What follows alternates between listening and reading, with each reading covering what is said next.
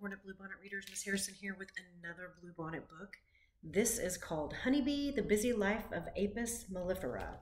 And this is by Candace Fleming, the text, and the illustrations are by Rohmann. And this is, as you can see, a picture book, but it's a nonfiction picture book, so it's all factual.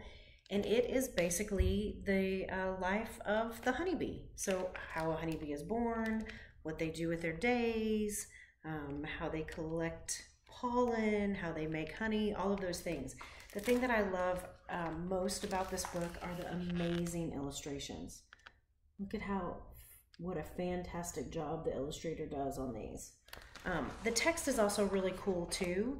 It's almost like poetry, but it gives you all of the facts and everything you need to know about a honeybee. Here's some more. So I thought I knew a lot about honeybees. I did not know as much as I thought I knew about honeybees. And this is really a beautiful, beautiful book about the life of a honeybee. So I hope you come check it out.